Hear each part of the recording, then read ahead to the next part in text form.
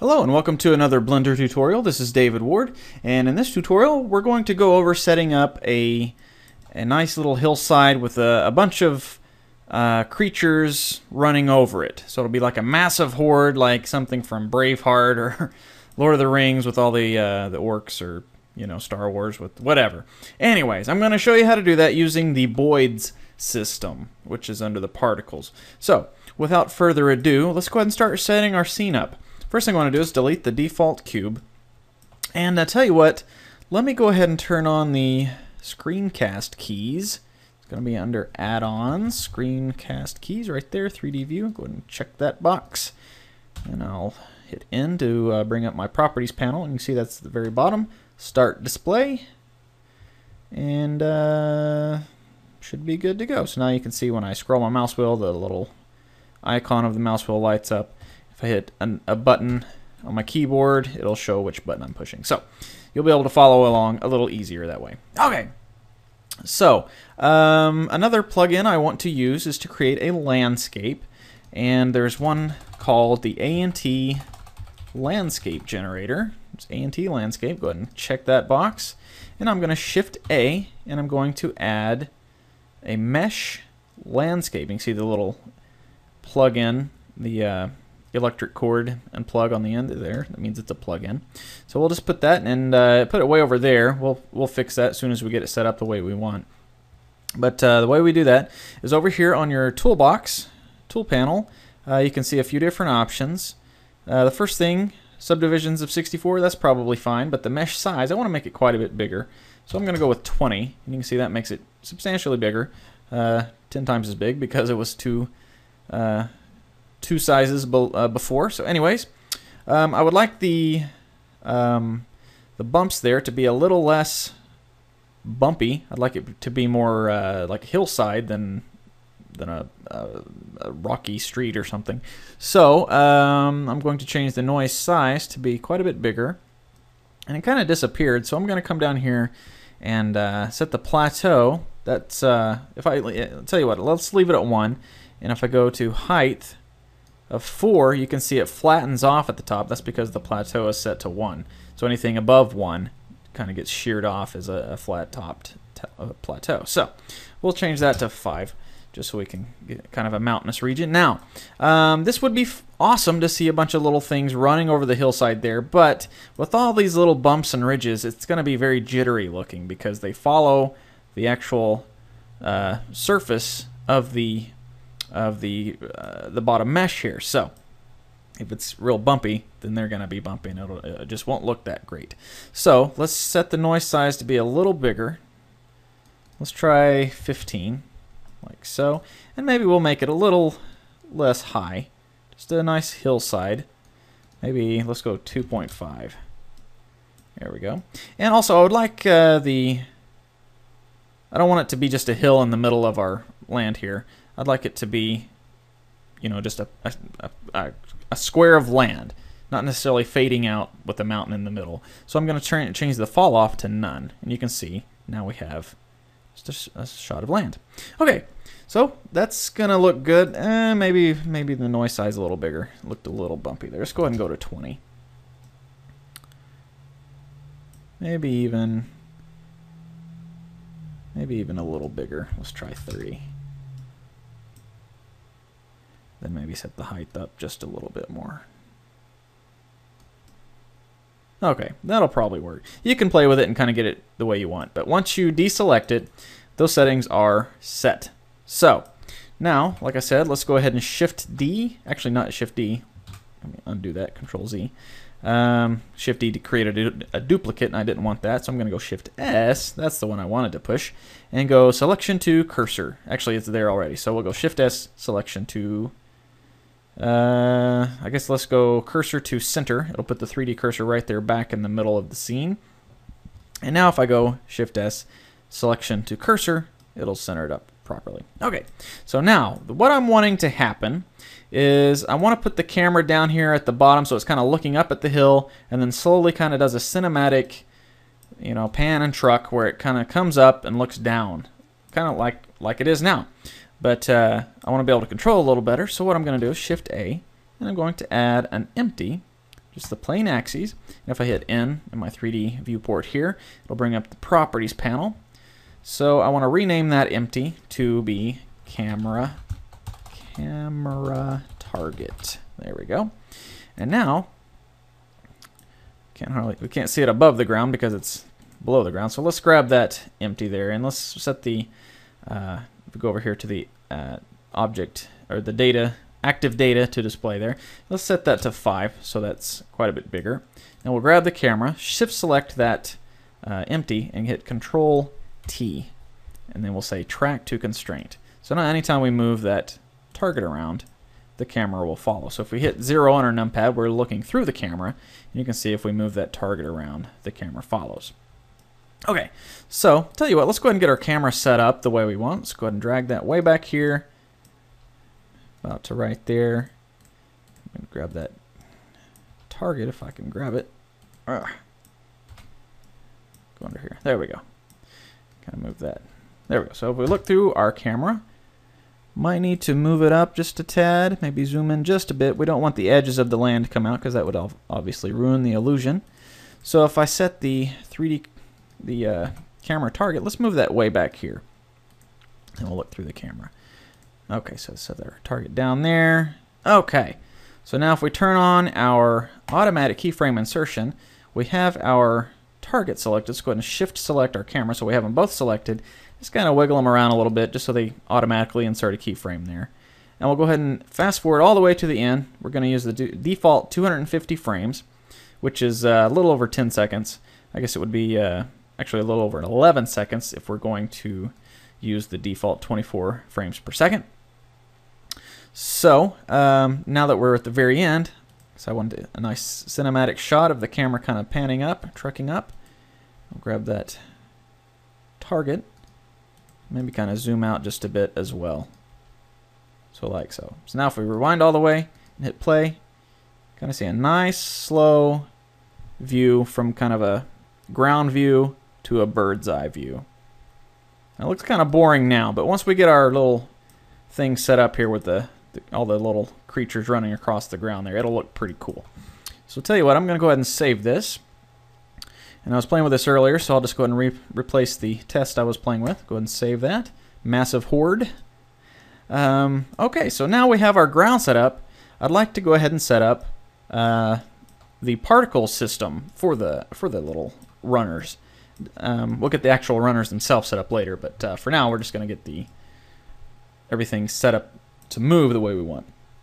So what I have to do is go ahead and let's go into top view, and I'm going to insert a new plane.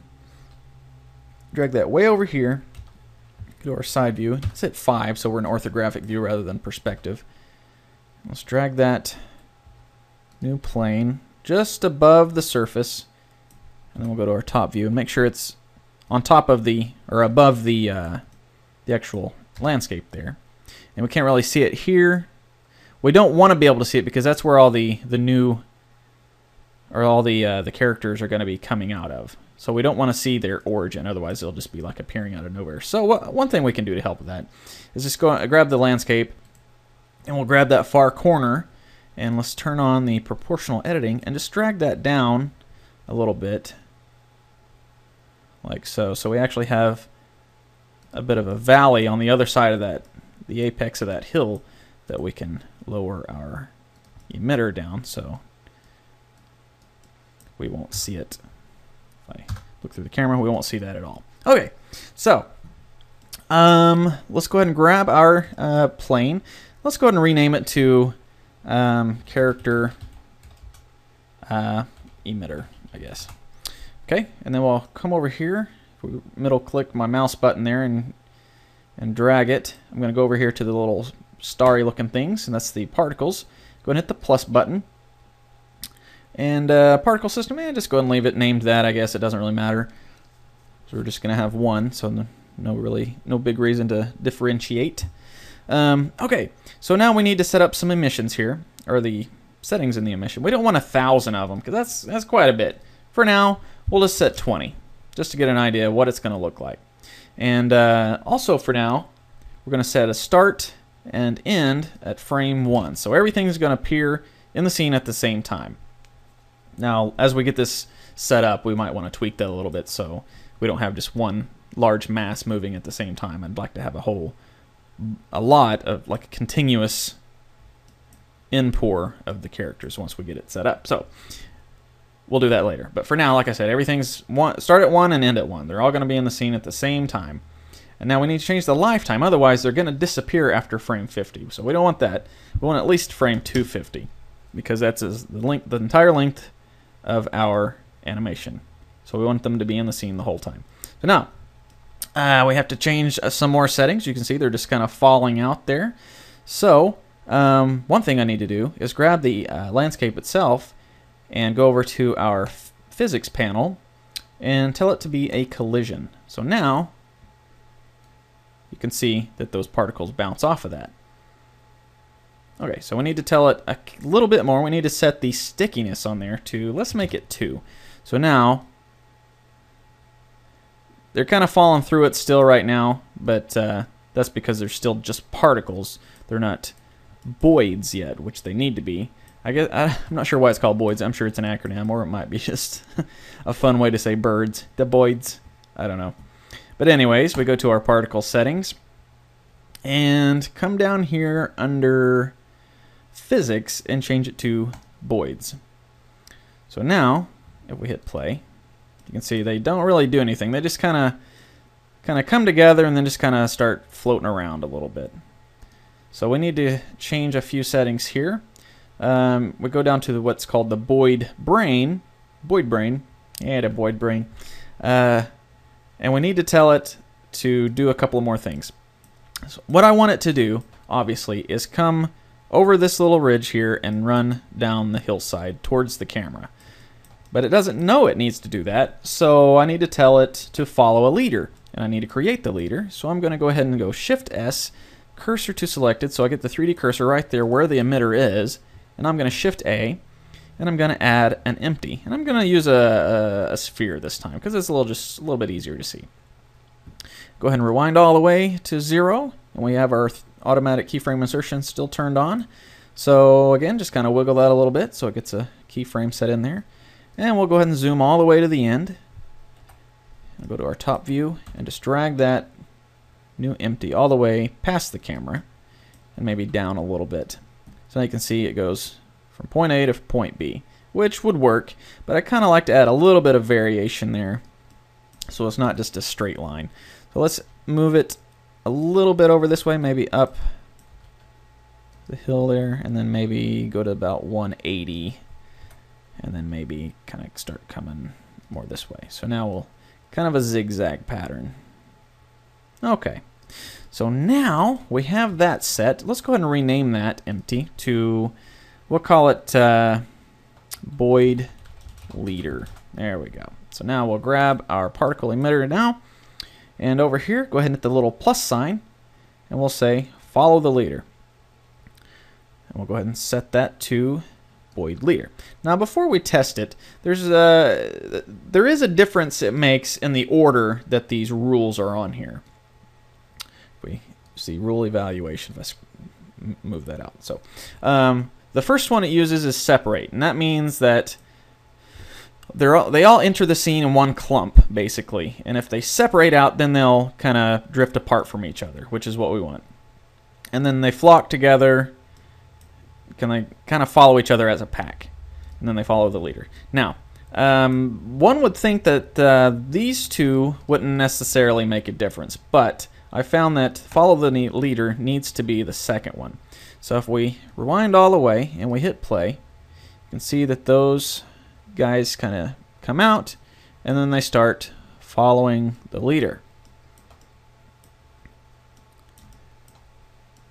And that works pretty nicely. So if we look through our camera, we can see they're kind of just bouncing around though. So we need to change a few other things here. Go back up to our physics settings and turn off allow flight. We don't want them flying. We basically just want them on the land. So we'll just say allow land. So let's rewind all the way and see what it looks like this time. You're going to see that leader coming around and then all of those little spots following suit. That's pretty much working almost exactly how I want it to. Let's change the land speed a little bit. Let's make it a little slower. And just so we can see it better, let's collapse this physics panel and the Boid brain. And we'll come down here to the render settings. Well, we don't really need the render settings just yet. We'll say the display settings and set the draw size. Make that a little bigger. Let's zoom forward so we can actually see some of them. Actually, I guess I'll have to play first, because it is a physics. It does have to be calculated on the fly. So if you don't want to, so you want to be able to calculate it as it goes. So I'm going to get a better view there. If we draw it a little bigger even, draw size 10. Now we can see. Okay, so now we have a nice quiet, then you hear tally-ho or something, and here they come running over the hillside. Now you see all 20 of them right there. But like I said at the beginning, I would like to have, kind of give the illusion that this is a massive army. So I want more than just this small group of them showing. So let's roll all the way back here. Actually, grab our emitters first. You know what? Let's just go ahead and name this army. And right now, say we have 20. I want a lot more than the 20. Let's say we have 101. That way we can say we have hundreds. If it's more than 100, it's hundreds. So you see here, it takes them a while to get over that hill. There they go. Now you can see quite a bit more of them. And that looks pretty good. But once we get about to here, if you wanted to make your animation even longer, it'd just be one big group right there. But I want them to be continuing to come over that hillside. So I'm going to set the end point to the emission start at frame 1, end at, let's say 150. So they're going to just appear out of the emitter over here from frame 1 all the way to frame 150. So that means as they start crossing the top of the hill here, there's still going to be new ones coming out back. So once the main group that would normally be down here, there's still some being produced that are going to be later to the battle. So now if we hit play, get an idea, and there they come. So it's a big group at the beginning. They're coming out, and they're still coming over the top. So that's what I'm looking for. So I'm going to go ahead and save this.